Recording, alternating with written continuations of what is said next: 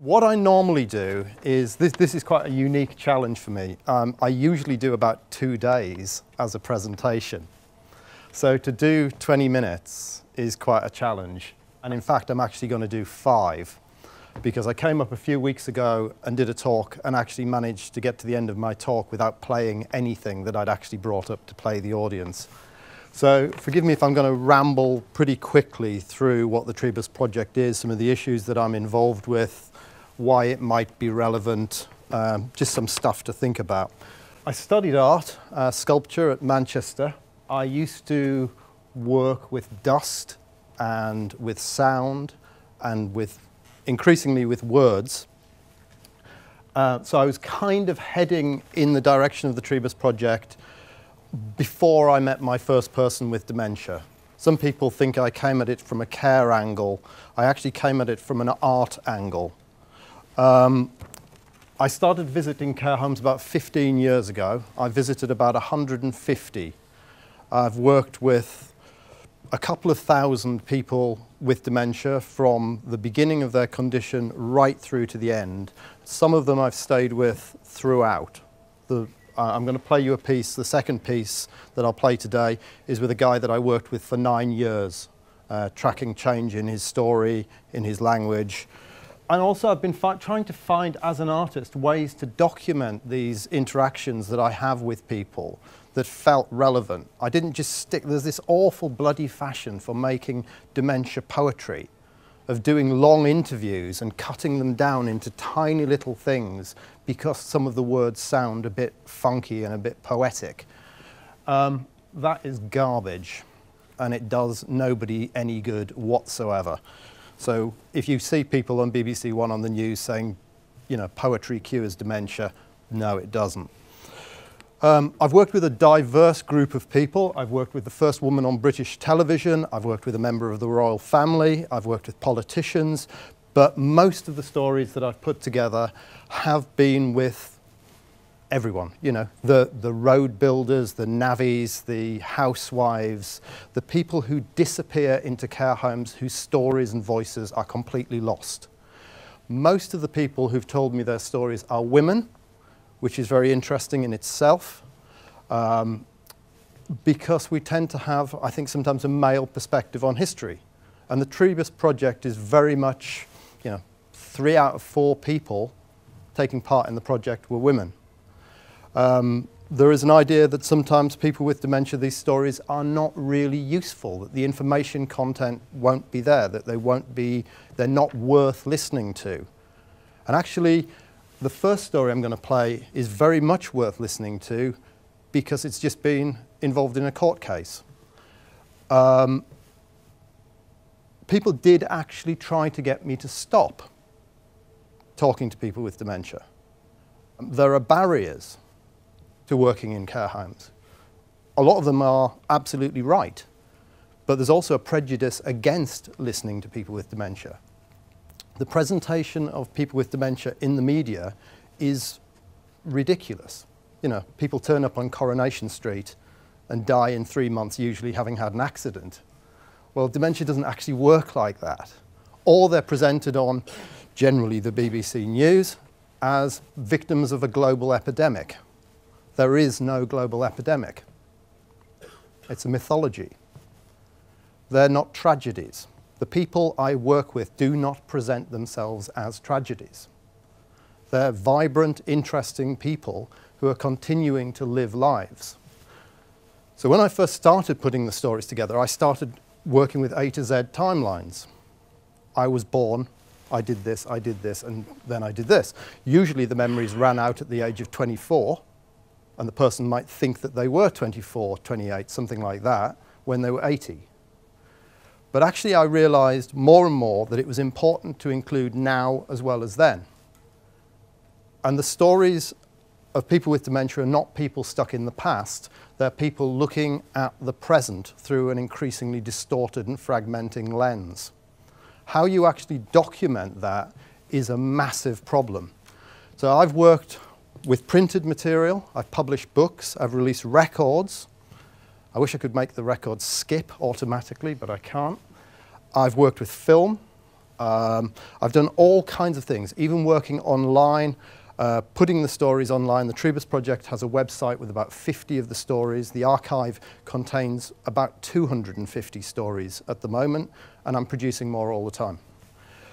So the first piece that I want to play, by the way, which I completely forgot about, that was the first story, by the way, when I had absolutely no technology whatsoever and was even presented from having a notebook in the care home.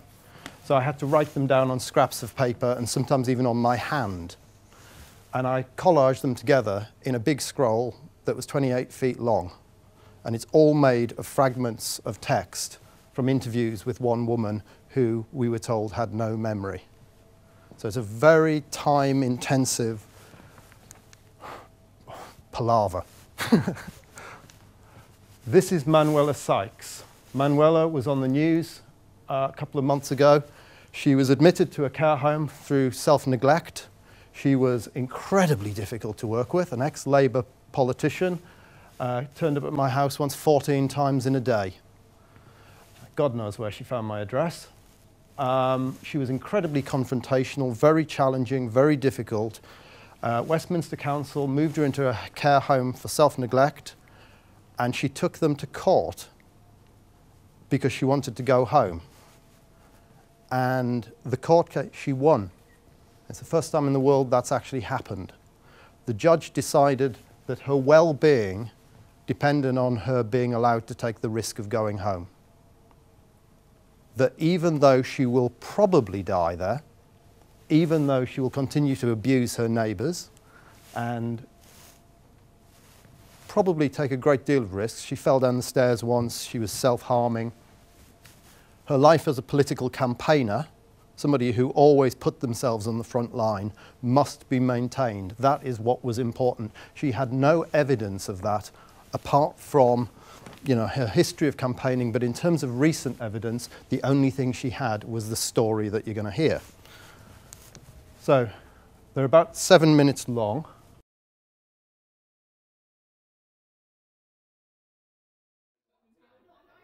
My first memory.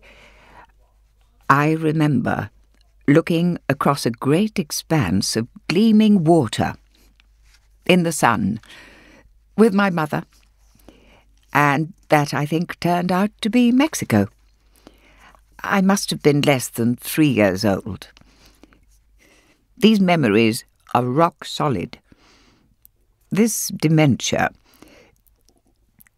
it's just the recent things that I can't hold on to. It's a nuisance. I can't hold on to the threads. My mother was beautiful. The most intelligent, witty, and caring human being I have ever met. She was always helping other people, and all during the war.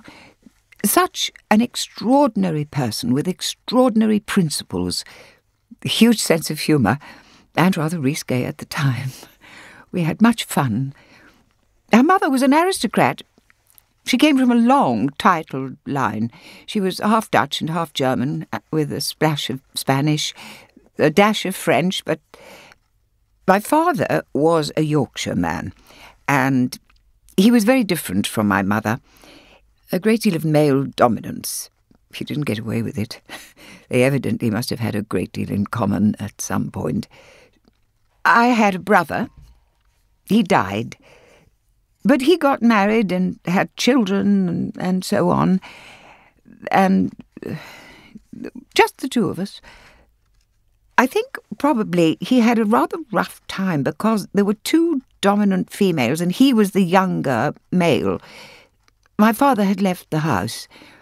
But then when he went to school, he came home one day and said, "Boys are better than girls. They told me that at school." For quite a while, his attitude changed and he tried to dominate, because that was the culture. And I didn't exactly throw him down the stairs, but, well, we disagreed. And that was how the inequality came home to me. I realised that the whole of society was fundamentally wrong, and men, little boys, are so badly brought up. The churches do the opposite of what Jesus said. Mary has chosen the better part, and it shall not be taken away from her. And ever since that day, men have been taking it away from her. All bloody men produce is a squirt, and that would be better bottled. I wrote about this in the newspaper. I got the most enormous mailbag. We make a point, I think, or we used to, I haven't examined it recently, of emphasising the necessity of racial equality. Does this remain so? Well, why the hell did they do it with sexual equality? Because they don't, do they? I was on the council. We were talking about this. I mean, this is a long time ago. I used to be a Liberal, did I tell you? For a very long time I didn't like the way the Labour Party behaved. They were very often as Tory as the Tories. And I printed what Tory means: to plunder for the sake of gain. When I wrote about vegetarianism, and more specifically the treatment of animals, my mother wept. She really wept. She studied dietetics and she thought I'd die. Shows what dietetics were like in those days. I asked questions about meat and how they were killed and so on. Somebody said to me that you should go to an abattoir and find out, and I couldn't believe what I saw. And the way they were treated before they were killed, I've written about it bluntly. And I haven't hidden what I saw. I put some pictures in. And I got the most enormous mailbag. Very mixed. Whenever I think about those animals, I'm back. I can never erase that memory, however bad my dementia gets. But now I've seen people treated just as badly. People in care. People with dementia. Drugged and sedated with a cup of tea and a digestive biscuit. It shows contempt for the elderly. It's been like that for generations. Dementia. I was told Mummy had it. I was told I would get it.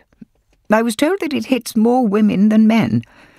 And older people, and mostly women, they're marginalised and stigmatised and hidden. I'm very distressed at the way the subject is avoided.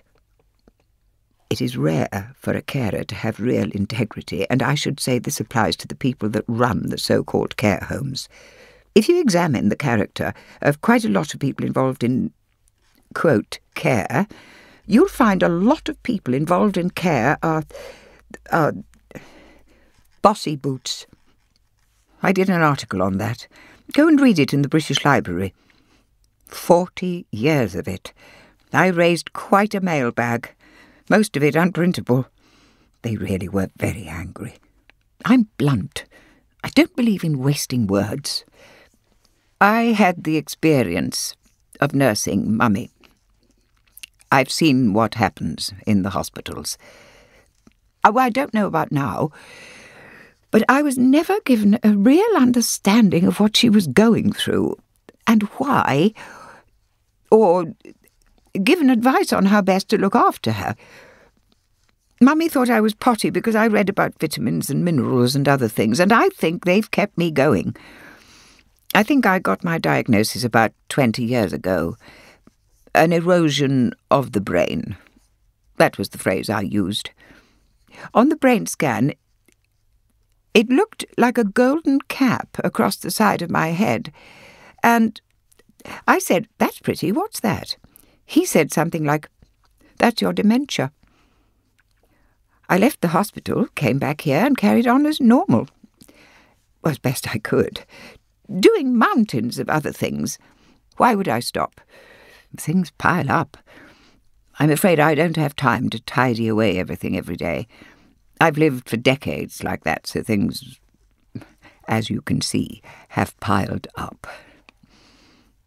Dementia care, it's been getting worse for the past couple of decades. To make a change in care, we need to make a change in the politics of care. A, it's ignorant, and B, it's indefensible. Cheaper and easier. The problem is that a great many people have contempt for the loss of memory and the mental problems that leads to, and take advantage of it. They behave in the most diabolical way, and they think they can get away with it because no one would believe the poor woman with dementia. It's online, that piece. That piece was read by Sian Phillips for Radio 4. I did a programme called Ancient Mysteries. That was part of that radio series, but it was just hugely important for a number of issues to do with the fact that I wasn't initially allowed to name her. When I first put Manuela's story on the website, I didn't use her real name because that was the convention. You're not supposed to. And the more I read the story, the more I thought of what we were doing as was part of her whole history of putting herself on the front line, of taking risks, and that was really important to her. And it was really vital that I was allowed to name her. So I did. And I kind of did it thinking no one would sort of notice.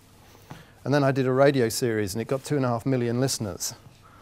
And of course that changed quite a lot. So when it went to court, her name was already out there, which was a really big deal. And that was a factor in allowing her to be named in the press, getting Westminster Council named as the council that were trying to keep her in care. It's quite a big deal.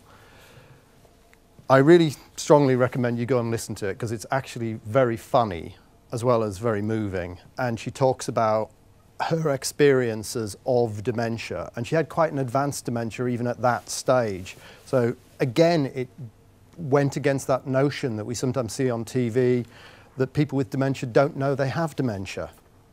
She was telling me what it actually felt like and being pretty forceful about it. The second piece is, this is the guy that I worked with for 9 years. His name was Sidney Lightfoot. I met him in a care home and he was already quite advanced into his dementia, but he was actually able to tell quite a good story about where he came from and his life up until the age of about 30, and then it all started to fall apart.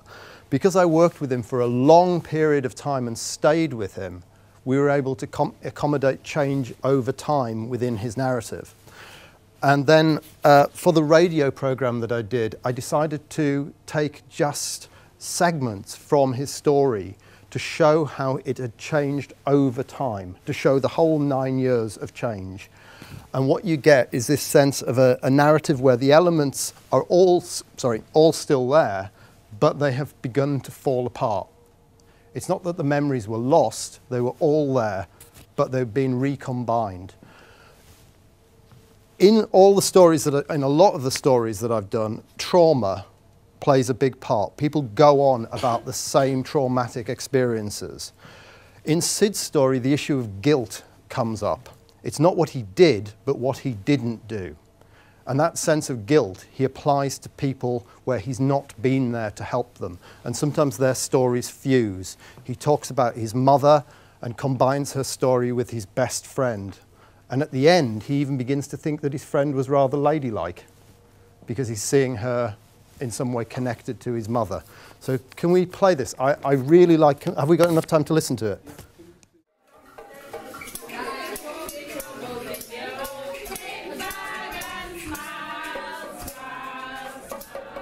My mother, I don't know how it happened, but she toppled into the river. She was walking up a ramp on a ship. It broke and tipped her over backwards into the water.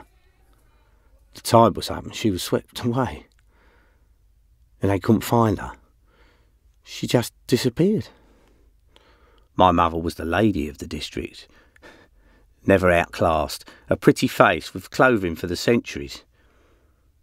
She used to go shopping for the families of the dead boys, clean their houses and their front steps. I often walk round those houses now, just to have a look, because the lads through the windows grew into men and grew into soldiers that went on the fields with me and they didn't come back. Frankie was my mate. We had a hole in the garden fence so we could crawl through to each other. In the wartime, I went home one day and went down the toilet in the yard, and the garden fence was fastened shut. He was dead. God, it upset me. When I look back over the years, I sit quietly sometimes. I go right through the whole history of it, and everything goes back to the beginning. The long line has got to stop somewhere. It all runs back into a film. It starts at the beginning with a baker's shop. Even as I am now, and I'm in my 90th year, my thoughts still run back to the beginning. My school days. The boys that lived upstairs that I went to school with. When I'm sitting quietly on my own, it come back at night. I don't usually have any trouble with ghosts. They like me. Dad was my soldier. He got badly wounded. He spent the rest of his life crippled. We were walking through the streets one day and he had something in his hand and he turned round sharp and there was a bloke with a bayonet. He thrust it right through the centre of Dad's tummy. That put my poor old pop out of being a fit man for the rest of his life. My mother, she was a perfect angel. She was a diamond. I was just behind her on the ramp in the crowd. Eventually, she fell in the river. She was resting against a plank on a boat, and a bloke turned round and said something nasty and shot her in the stomach. She fell backwards into the river. She was carried away. No one could get to her. I wasn't there. I was still in Norway. If I'd been there, I would have dived in and saved her. She's been there all the time for me ever since. The regret that I wasn't there when she'd been there for me. Ooh. Frankie was my closest friend and the most loyal person. He was killed in active service. He went into hospital because somewhere overseas a bloke stuck that bayonet right through his tummy. We got a telephone call, notification. I cried. Killed getting on one of the boats at Dunkirk. Nearly there, Frankie. I grew up with that boy from when he couldn't walk on his legs. You go right through your whole life, then someone knocks at the door and says, he's dead. Stabbed in the stomach with a bayonet. You just want to cut your throat, you know. I went home on leave. I went out and shouted across a garden fence. For the first time, nobody wanted to come to me. Sometimes I sit here and it gives me something to think about, going back over the different times, telling the story to myself over and over and over again. And it seems to me like, for some particular reason, the past people are always trying to attract my attention. We covered some ground in the army, you and me. We was bang up there with bayonets. We returned the offer, put away the nasty ones. Bang up in the stomach with a bayonet, all face to face. It didn't take long for them to die. A lot of fighting between us. A lot of killing. Join in because you had to. I used to stand back. I couldn't stand it. Who did I marry? Do you know, I can't remember. It's not important. I've got a rock in my head now. My thoughts are just round the outside. My mum carried me through my recovery. She fell off the back of a boat. Quite recently this happened, matter of fact. Someone leaned on a plank and it cracked, and she fell in the water and the tide carried her away. We couldn't get to her. The next thing, I put him upside down and turned him in the water. I swung the bastard over the side of the deck and I put that bayonet right through his tummy. It was a repayment. Is it true that I went to Japan? I don't think so. It's a long way from here to there. Frankie got killed. My dearest friend got killed at Ansa. I don't remember. I can't remember where Frankie got killed. He'd come home one day and he said he was killed. He's not coming home. He was leaning over the garden fence and he said he wouldn't be coming home. He'd be going back. He had an admiration for me that made me feel good. He was a bit ladylike. We got on so well together. I'm a bit worried today. I can't remember very much. My mother was an angel. She put me on the mantelshelf the day I was born and said, "Sit there." She was my angel. She died. She was shot, I think. A German shot her. She was cleaning her step and she turned round a bit quick and he shot her in the stomach. The archive of stories that I've put together is now supposedly the biggest of its type in the world. It started just as an art exercise, as an extension of the work that I was doing as an artist, but it's actually used now by linguists studying the impact of dementia on language. It's used even by neurologists and social historians. Neurologists often looking at visual hallucination, stuff like that, evidence for that within the stories. Because they've gone on for an awful long time, you can look at change over time and look for the first signals. It's used extensively for carer and nurse training. So just interpreting the stories, spending time listening to them is actually often very difficult in care homes for a whole number, loads of reasons. But you can actually sit down and read this stuff online and you can kind of learn skills in interpretation and you can learn what's going on underneath the surface. So it's grown in use. It's still continuing. I'm working on a new book at the moment. I've released a book, 2 books, a record, radio series. Each story takes on its own form and I look for a way of presenting it that feels right. I try to just get down to an essence that is actually readable and understandable, but presents the person as they are. They're uncensored. There's good things and bad things. The only stuff I've removed is a little bit of over-the-top sexual content. But this is pretty much as people with dementia are, and it is a million miles different from the presentation that we normally see in the media. I mean, it's really interesting at the beginning about who owns these stories, but also who has access to this technology. We've got 1 in 4, 1 in 5 people in this country supposedly developing dementia. Half the care, well, more than half, 90% of the care homes I go into, once somebody is through that door, they never come out again. Many of them never get visitors.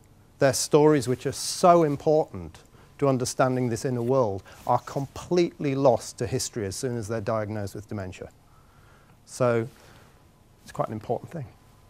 So can I leave it at that? Sorry, I've overrun. Thank you, David. Thank you.